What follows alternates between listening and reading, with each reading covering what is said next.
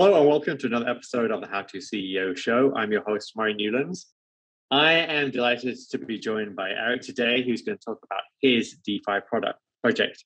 Do introduce yourself and your project.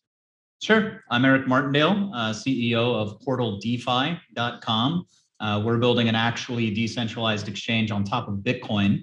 A lot of people don't realize just how powerful Bitcoin's smart contracting capabilities are. So we're trying to bring that to the market right now.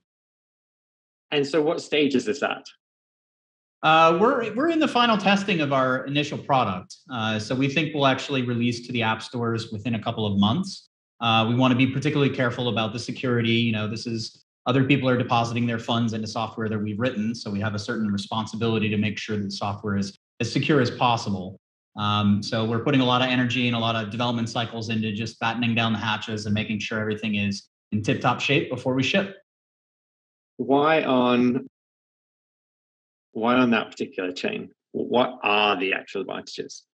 Sure. So there is a lot of discussion about the differences between Ethereum, for example, and Bitcoin's model of smart contracting. Ethereum went down the road of introducing a lot of complexity to the system. And what happens as a result of that is the attack surface gets much larger. The more complex something is, the more likely something somewhere along the line is going to break. Someone's going to make a mistake. And you see that being played out in the news. It seems like every other day there's either a smart contract hack or a hack of a centralized exchange or a hack of one of these wrapped token bridges. All of that complexity is really what pushes sophisticated investors away from systems like Ethereum. Whereas in Bitcoin, with a much more limited set of tools, you have to think a little bit more carefully about the types of systems that you build and the types of contracts that you're deploying. And so they tend to be a little bit more resilient, a little bit stronger. You haven't really seen any actual on-chain contract hacks in the Bitcoin ecosystem. Pretty much everything that you have seen is a result of centralization where people are depositing their funds into someone else's keys. But ultimately what we're trying to focus on is bringing that degree of attention to security to the markets, where instead of the current token market, the ICO market, is kind of up and down, and you never know when you're going to get rug pulled.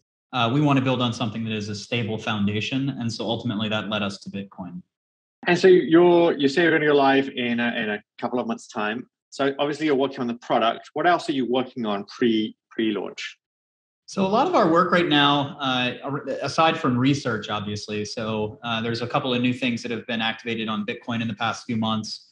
Taproot is of note. Aside from the research tasks and how to make payment channels faster and more efficient, we actually have another set of services that we're launching as well. Things that are related to infrastructure and tooling and application development. We see Portal as a flagship application in a new wave of things built on top of Bitcoin. And when I say built on top of Bitcoin, I mean built directly using Bitcoin as its core asset. We see a coming wave of adoption between that and then this need for interoperability between the other networks that have kind of built up the existing DeFi ecosystem. We got to open up the pathways, unblock any challenges in being able to move your capital and move information between chains. And then I think that's really when the real bull run begins as we kind of move into an actual proper digital economy. And what do you think it's going to look like in terms of gas fees using Bitcoin? How will that affect things? Yeah, so right now on Bitcoin, transaction fees are at an all-time low. And what you pay for in Bitcoin is not for computation, you pay for storage space in the Bitcoin blockchain. So most of what we're able to do is reduce our transaction size down to very, very small. So you would be paying effectively cents if you want to convert it into dollars, whatever the current market rate for Bitcoin block space is. Our transactions should not be significantly larger. In fact, we actually aim for our transactions to be indistinguishable from any other type of transaction on the Bitcoin blockchain. That's enabled by, a combination between, our SegWit use as well as, as we move towards Taproot, which is a recently activated feature. So yeah, we're really trying to just maintain the same level of privacy and security that the Bitcoin blockchain has. So it's not going to be significantly more expensive. It should in fact be one for one, exactly the same as just a regular Bitcoin transaction today. So for those who don't know, explain Taproot for those watching the video who haven't picked up on it yet. Yeah, so Taproot is a new way of creating a spendable Bitcoin or creating a Bitcoin address that allows you to encode many different complex spending rules into that what's called the Taproot. It's effectively just a Merkle root of the spending conditions, and the Merkle root is called the Taproot in Bitcoin. It uses a new scripting language called TabScript. It's useful for the new forms of multi-sig with Schnorr signatures, so you can do very large multi-sigs with tens of thousands of members if you so choose. So Taproot, that activated, I believe it was in November of last year. And it really is kind of a very big boost to privacy as well, because you, not only privacy, but also efficiency of on-chain use. Because you only, number one, you only ever have to share the path in the spending tree that was actually executed. So you get to you only have to store a small amount of information on chain. And that also contributes to the privacy aspects, because it makes pretty much every transaction appear identical to one another. And you don't necessarily need to see or know the complexities of the spending conditions that went into it. That's great. And so what do you see as the first, when you normally want to launch your product, you see, here's our first user group. Who will be the first user group and the first use case for the product you're bringing out? Yeah, so I really think the DeFi degens are probably going to be the first people to kind of power in. They're looking for cheaper fees. They're looking for faster transactions. There's a couple of simple demands there that I think just fundamentally our technology addresses. But I think we may see more inroads on the institutional/retail sides, because ultimately our software is going to prove to be more secure, more stable. There's not a central point of failure here that can be attacked. There's not a bridge here that anybody is operating. We fundamentally just have a different approach to how we're doing these swaps.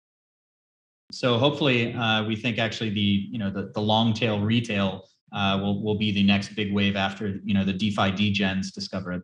And we're also going to offer up tons. There's many different yield generating opportunities. We're going to offer up the ability to support Lightning, as well as some other technologies where you offer up your Bitcoin or your assets as a liquidity bond, and you stand to gain return based on that.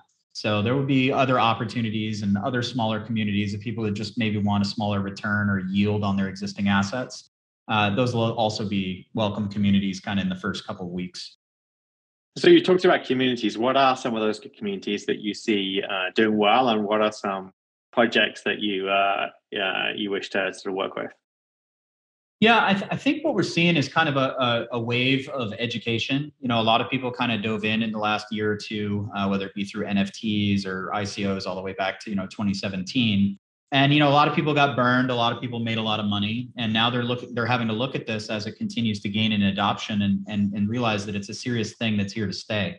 So I think people are just getting a little bit more sophisticated, learning a little bit more about the tools. I mean, I'm sure every one of us has a friend who, accidentally burned some Ethereum, sending it to the wrong address somewhere, or lost keys. I mean, the stories are endless. But I think education is really ramping up.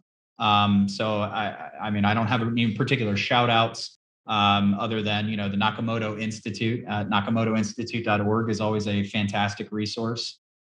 Generally on Bitcoin Twitter, there's just tons of stuff out there. Go to LOP. Jameson Lopp has tons of great resources out there. And then, of course, we've got our Telegram and our Discord. You can find links on portaldefi.com. We're always happy to help people along in their education journey. And then how can people help you? What are you looking for as far from the community to help this project forward? Yeah, so the number one thing right now is almost certainly going to be code review and product review. So we've got an upcoming beta test that we'll be announcing to the general public. If you want to get in on that, you can email help@portaldefi.com and just mention you want to get in on the beta. And then it's ultimately just our open source repositories, github.com/fabriclabs. We've got a bunch of different open source repositories that we're building out, trying to build a toolkit for building decentralized applications in the same way that we've built them at Portal.